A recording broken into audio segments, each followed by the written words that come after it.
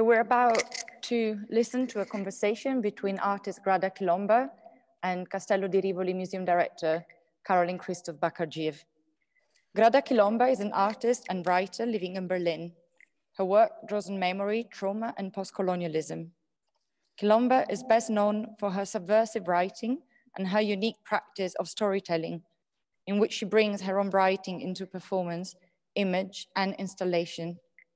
Her work has been presented at the 10th Berlin Biennale in 2018, Documenta 14 in Kassel 2017, and the 32nd São Paulo Biennale in 2016.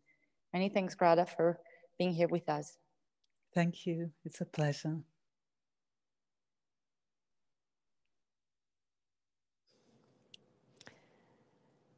Hello.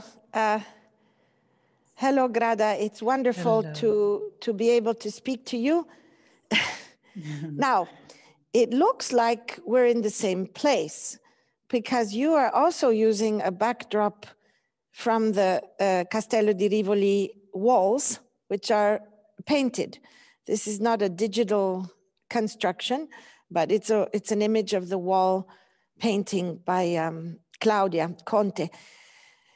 And one of the reasons we used backdrops, Grada, for this event was actually coming from the preparatory conversation with you some days ago, when we were talking about a new epistemic regime of the digital, where somehow biopolitics had gone much further than when, let's say, Foucault was writing, and into a particular also realm of the private space of the person who's always on the Zoom. And although we heard an ironic comment about complaining about this in the video, in the performative, let's say, intervention by Hito, previous to your presentation, I'm not sure you saw that, I still would like to bring up this subject of what it means to be on all these Zoom conversations with your house or your bedroom or your kitchen in the public realm. First, hello, Carolyn. It's wonderful to be here in the conversation. And it's also, we had a short conversation before, and I told you I don't want to do these conversations anymore. I think they're a contradiction to the lockdown. And since we entered this year of 2020 with the corona and the lockdown and the distance, I think I always thought these conversations come in such immensity. There are so many that we are most of the times we could be on conversations online every single day. I realized that I had to make a very clear border to say no to most of the conversations, because you are supposed to be available all the time. You are available to the digital world. And you are not only available to the digital world because you don't have to travel, so everybody can say it's just 1 hour and you can be part of it, and then you are ready.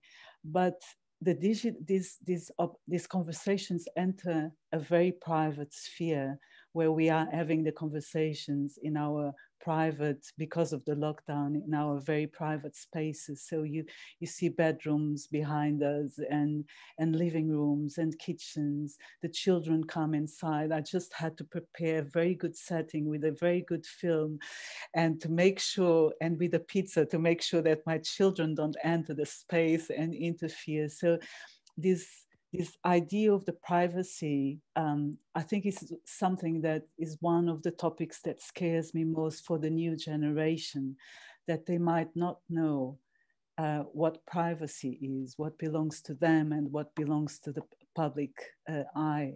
And I think this is something we started our conversation with, and to have this digital background that protects us a little bit from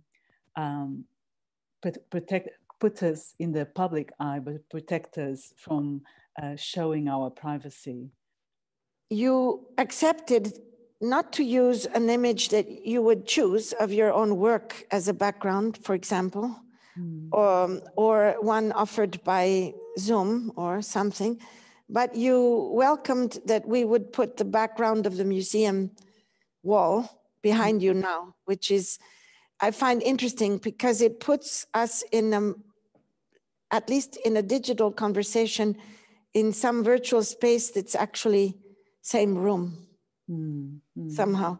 So I found that a very interesting reversal of what you said a moment ago, in a very another kind of privacy, at least on a level of what was spoken about, a kind of performing the analog that occurs in museums somehow. Another question that is important, I think, and that has not been spoken about, and that does cause at least economic stress, if not also a form of trauma, is the question, well, there's two, 1A and 1B. 1A being the question of the cost of all of this. I mean, there are a lot of people producing content and they are not often paid. There's often no fee, you just need half an hour at your home. So you are not paid. While when you go to give a lecture, you take a plane, the hotel, and the fee.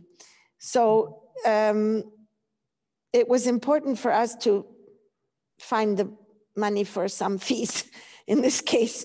But I still believe that there's hundreds of thousands of content producers that are in a situation of unregulated labor, a little bit like cottage industry at the beginning of the Industrial Revolution.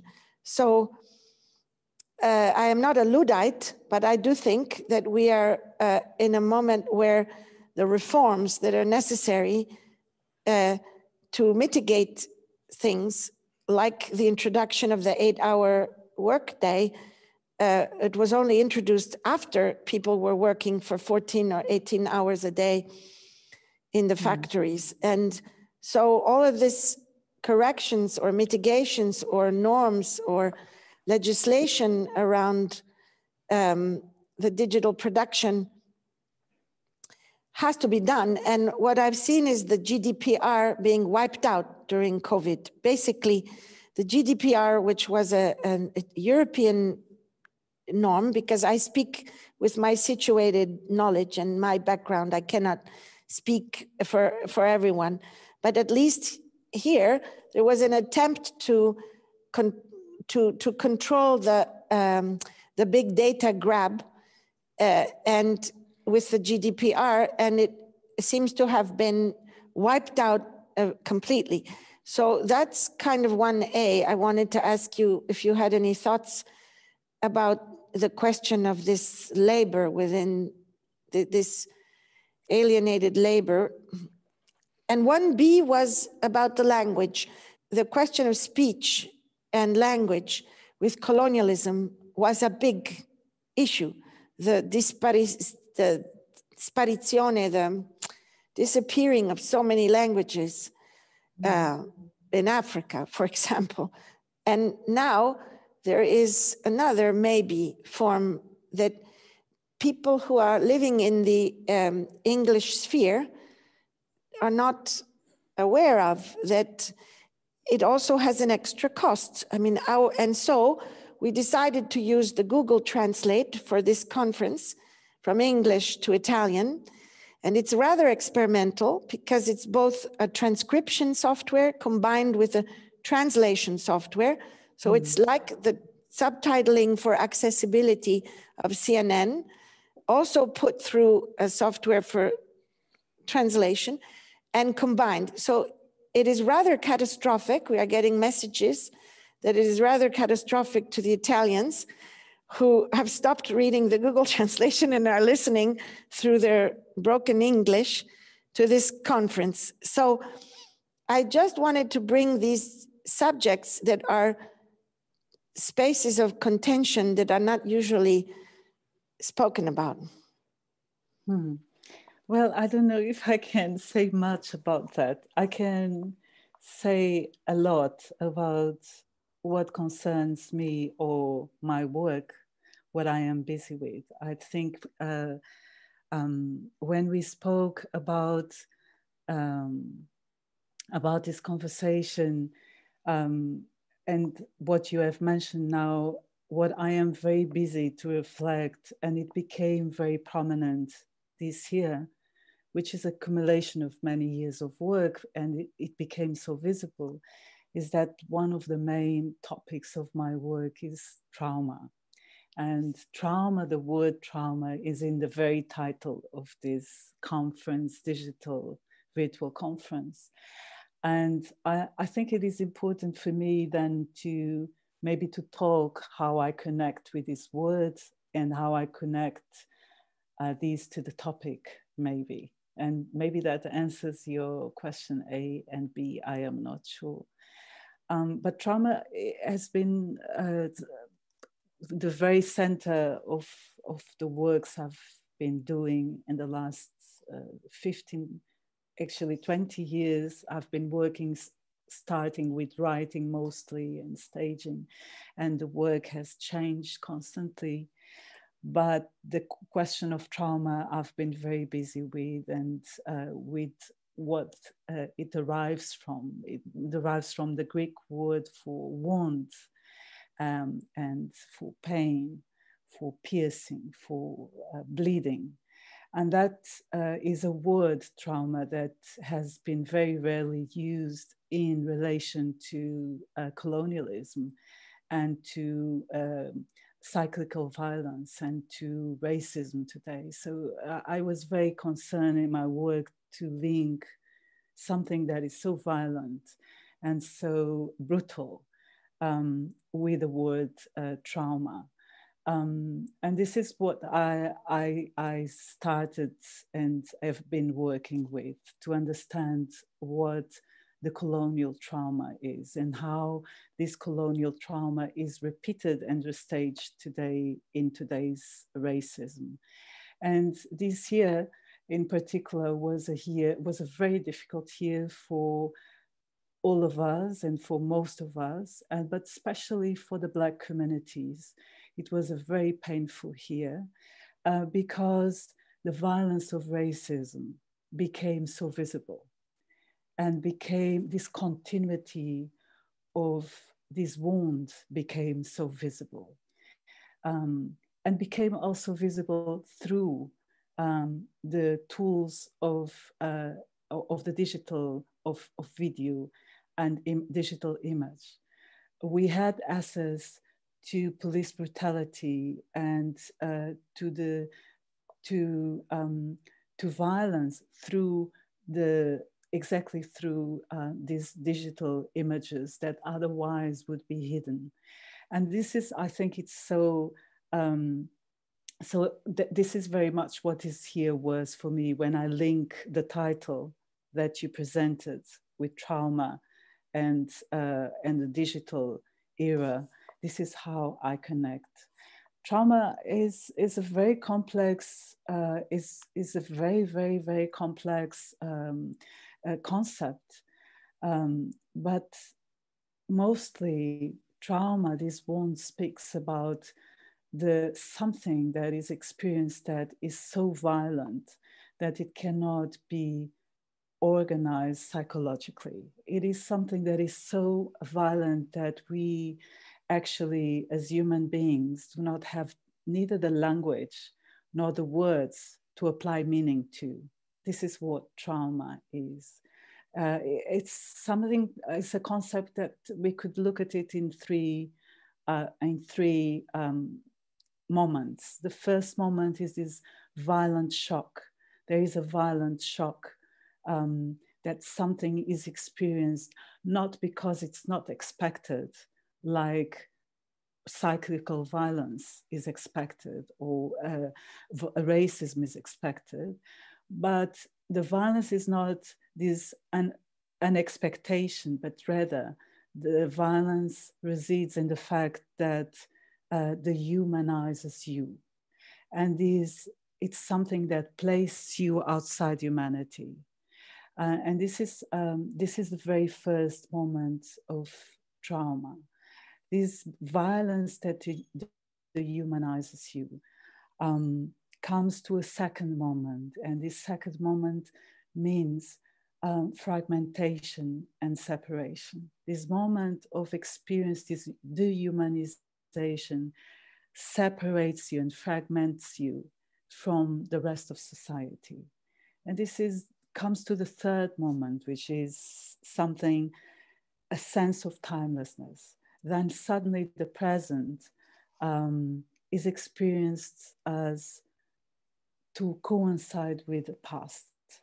The past is experienced as if we, as present, and the present is experienced as past. And this sense of timelessness is part of this trauma, of this colonial wound that is restaged in everyday life. And this is for me what was my connection with the title.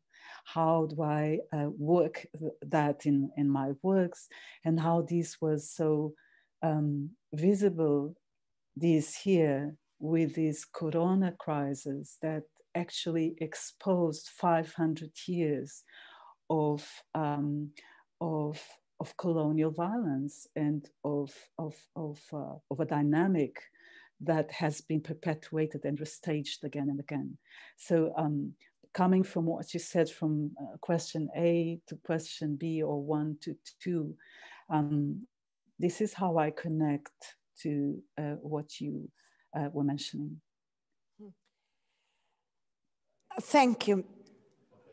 So from what you said now, the experience of the digital is actually a contribution to emancipation, because it makes visible what was not visible before.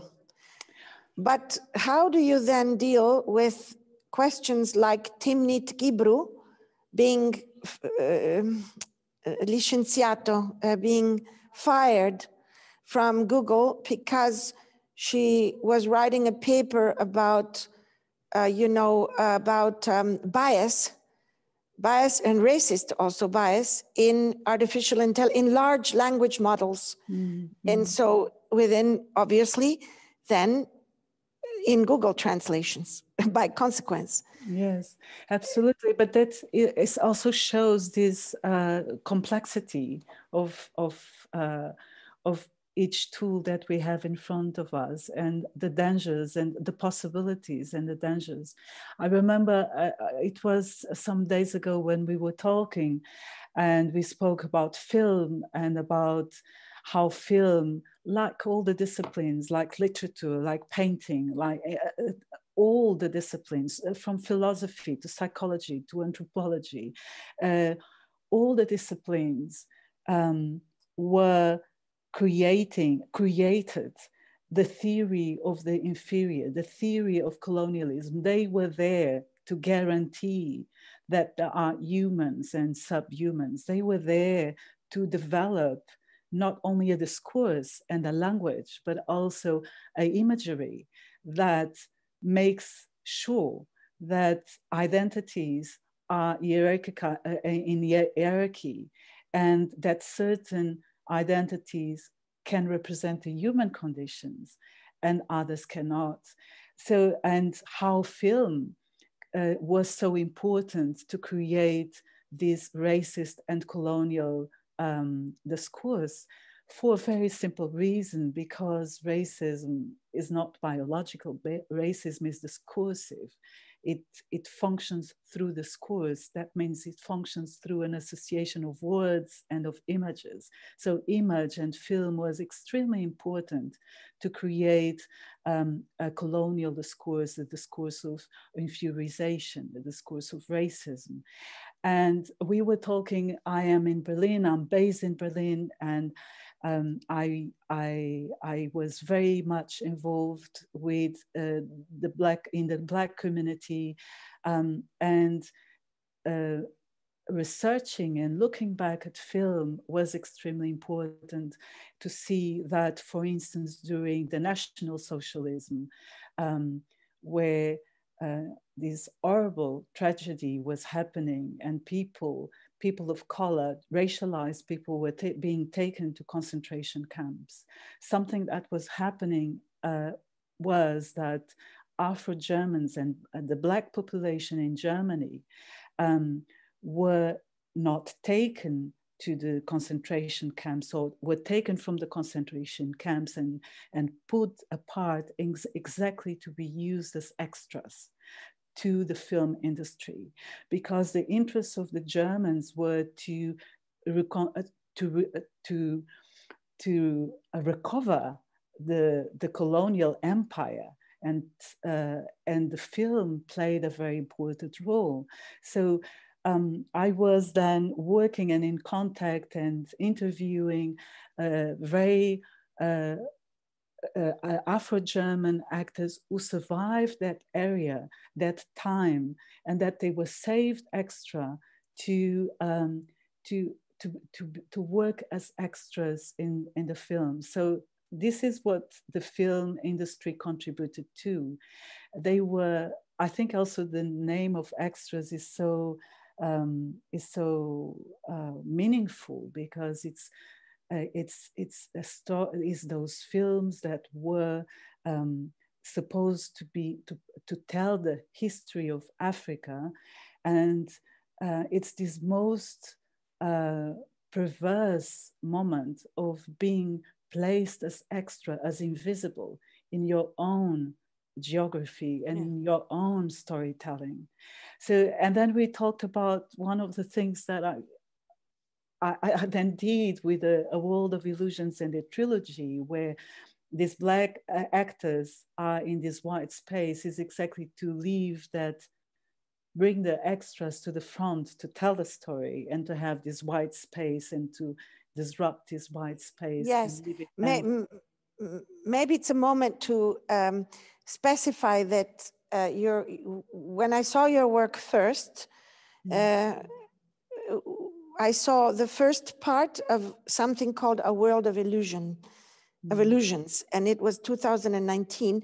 And this trilogy is dedicated to, well, it retransforms the stories of Narcissus and Echo, Oedipus and Antigone, the question of the burial of the brother in Antigone. So this becomes a performative video in which now we were about to talk about, and it is also in the form of installations in spaces. So the visitors see the films projected, and the best situation is with the three on three sides of a triangle. So you are in, let's call it an analog space, a space of an exhibition, and viewing, however, this white space, which is this, whitewashed space, this absent background. And this is also, again, the question of the background, which we were talking about a moment ago in the digital, the attempt to push the background, which is so-called real, to give an illusion of real. We're going into the house of some, or the studio of some artist, a privilege for that an Art Basel or something might do, to go into the studio of the artist. So can you continue? You were about to speak, but I just wanted to tell what was this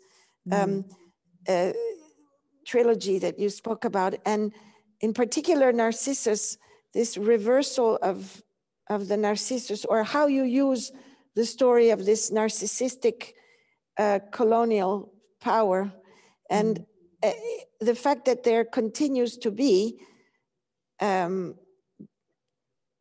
the world this position is almost a narcissistic disorder. And it's a very interesting fact that we live in the era of the selfie also, which is almost like being in a suspended mirror stage, that the European or the colonial can not get out of the mirror stage. I don't know if I explained myself. You did very well, and I think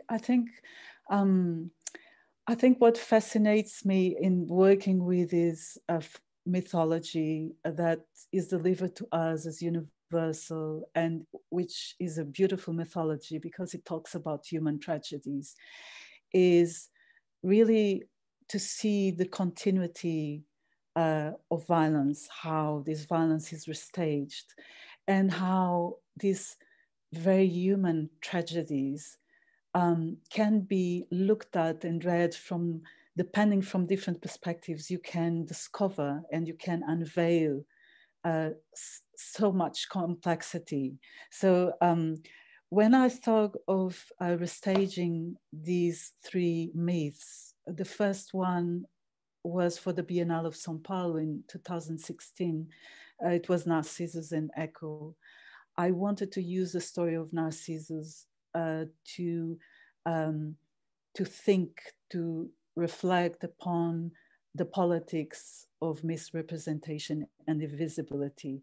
And I'm saying that to remember what I said at the beginning about this wound, this colonial wound that is restaged, this trauma that is restaged, that is timelessness, this sense of timelessness, how things are cyclical and are repeated. The second was dedicated to Oedipus and to the politics of genocide and violence. It was here for the Berlin Biennale. And the last one was dedicated to Antigona. And Antigona is, and it was here for the Gorky Theatre, and it was, Antigona speaks exactly, questions this dramaturgy of Narcissus and Oedipus and says, well, I want to bury my brother and I have to challenge the power structures, and I decide to challenge these power structures. But what she's also mentioning and bringing is this necessity to do ceremonies and to perform ceremonies and rituals, to name our history and to name things properly by their name. And one of the things we've been doing is not to name things by their proper name. And we have this colonial wound being repeated where the history is not documented, the names are not given, and history appears as a ghost that comes again and again. I don't know if you can hear me. Can you hear me? Yeah. So I wanted to create this wide infinity and this wide space as this reverse of power structure, but also to create this kind of timelessness, like we have here, these two backgrounds. It's this dialogue that you create this wide infinity and you don't have a sense, it has something very futuristic. You don't know if it's in the past, in the present, or in the future. And I think this element of timelessness is a very important element when we are talking about how violence becomes cyclical, how in a contemporary day life, patterns of the past become repetitive. And this is exactly this kind of backgrounds that create this futuristic that can place the bodies in any time on any moment in time and place. And I find that very, very important. Mm-hmm. Do you think that you would make a film, let's call it, or a project, a performative video, like Narcissus or like the Antigone, for online? Would you make it differently than in embodied space? I wouldn't do it for online. I like the idea. What I'm really interested on is on telling stories, and then to create and telling these stories with actors, and to create images and movements, choreographies, and texts that tell these stories.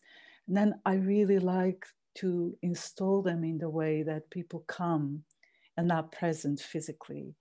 And I'm not a filmmaker, and I do not intend to be a filmmaker. I think film, you work in a different space. I do like to work with people and to have people present in the room. And I like to explore this idea of the griot, this African tradition of the storyteller who comes, enters a space to tell a story and to revise history and to revise language and to revise images. And that suddenly changes and turns things upside down and reminds us that the things that we thought to know, the universal, might be a little bit more complex. And this is what the griot does. We know this griot tradition is an oral tradition. So it's the knowledge production through the oral, through the performance. We have to remember that in most African countries, we produce knowledge. It's not a written knowledge. It has been an oral knowledge. That's why this griot becomes so important. It's about the performance of voice, of movement, of music. So this needs another presence. And I like that presence in the room. That's my question. Yes. So you like the presence of participants, of the audience. That's what they were called. So it is like continuing with theater after the invention of cinema, to not give up with theater. So to not give up with that, the physical aggregation. I don't know. Because you feel that the storytelling with a virtual audience would not, it would reach more people, obviously. It would reach more people, yes. But I think in the digital, to screen the work, I would have, because the way I put this work, this very specific work, is that you have different, you have a storyteller and you have the actors performing the storyteller at the same time.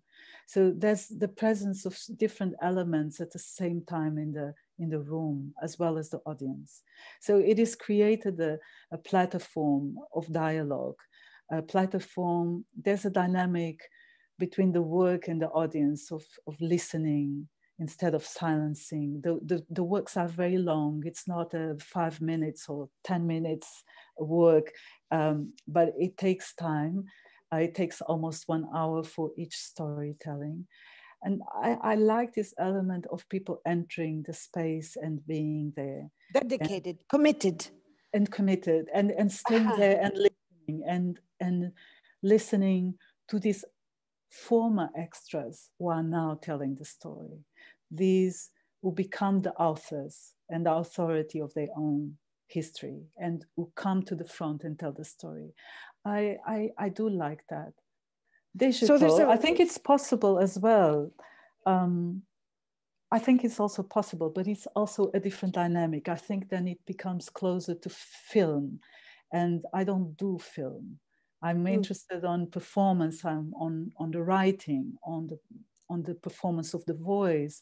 So I start with the writing, I perform with the voice. I have papers in my hand that I'm reading, while the large projection we are moving, and there's a choreography, there's music, there's a pianist, there's a composer playing. Neo Muyanga, who composed from South Africa, who composed the music for the. So there's all these different, there's the actors, Moses Leo, Marta Feciacion, all these actors who come from the theater and are present there, and with whom I've worked. There's a human presence that I find very beautiful to compose and to stage that in front of the audience. I find that very, very empowering. Possibly they work on digital as well, but I think it would be different. But it would be different. It would be different. Very different. So what I hear is that the committed audience in a place, whether it be in a museum or in a building or or listening to a story under a tree, but it takes a commitment to go there and to be together with others there, not simulated avatars in a virtual reality, because that might be allowing in less committed audiences. Someone who eats a pizza in front of it, or is in their pajamas, or there's a lot of music playing in the room while they're watching your work, and it's another music. And so it seems that that is what you find a little bit problematic, that it would be kind of one way, you going into the world in a vulnerable position. I don't know if I would go in a vulnerable position, but I think for me, what I am very busy working with is about, I'm working with the topic of trauma and the topic of pain. And I think you need to enter these works with a certain respect and with time. And this is what I try to create in the installations to the audience who might possibly enter those spaces and might, by surprise, sit for 50 minutes without expecting, next to a child and next to an elder person or younger person, and that I find very fascinating that it happens. And I think it happens because of that. And sometimes I think many of the people sitting in the audience are sitting in front of 7, 10 Black actors for the first time who are revising history. And I find that very powerful. And that the story and the performance of the story with all these different layers of artists are told in a way that people feel can identify with the story. And I find that very necessary to create links of identification where people live in a transformative way, transformed from the installation. So I'm basically busy with this commitment of creating spaces that create a certain peace or certain, sometimes I think that it's like each work is like a proper burial where I bring a very unsolved part of my history and I try to bury it properly and to put things in their place and name it properly with a choreography. And then I leave it there. And I think that needs a presence of the audience and a commitment and involvement as well. Otherwise, I would do films or something else. I don't know. Wow. Well, much to meditate on. And so I would like to thank you. I want to thank you too. It was wonderful. Well, thank you so much both to Grada and Carolyn for this really wonderful conversation and how you've tackled some of the complexities of contemporary digital technologies, highlighting the necessity to problematize their use beyond polarizing dichotomies. Kilomba's work on colonial trauma was a very powerful lens to consider how digitization cannot in itself be separated from the history of colonialism, and to discuss the socio-political emancipation of marginalized communities through digital networks. So thank you once again to Grada and Carolyn.